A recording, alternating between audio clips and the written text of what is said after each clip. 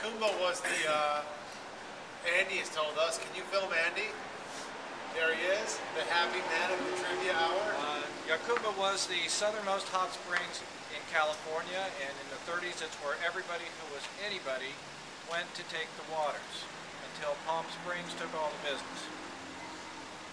Now we're going to go there, we're going to leave some waters, several places along the road on the way there. And we're going to try and find the Doris Day Suite and Benny Goodman. The Benny Goodman Suite. We might take the waters, but we're not drinking the Kool-Aid. Yeah. So there's a show coming out on VH1 in January that's going to feature Pablove Across America and Pablove. It's called the OCD Show.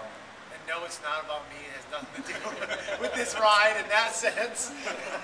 Although several people laughed. And Chad, our mechanic, isn't even here. Yeah. He has to do micro adjustments on my bike every 3 hours. I'm not going to tell you why they're using us in the show, but we're just used to help somebody on the show who has obsessive compulsive disorder for real, which is not a laughing matter, of course. Dr. Tolan is the doctor on the show who's working with people to work through their situations. And his son James, who's about to turn 6, is a Wilms tumor survivor. This is completely coincidental.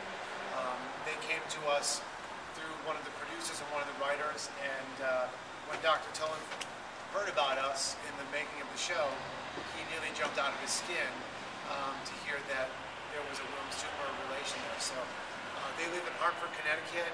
James is about to turn 6. He had a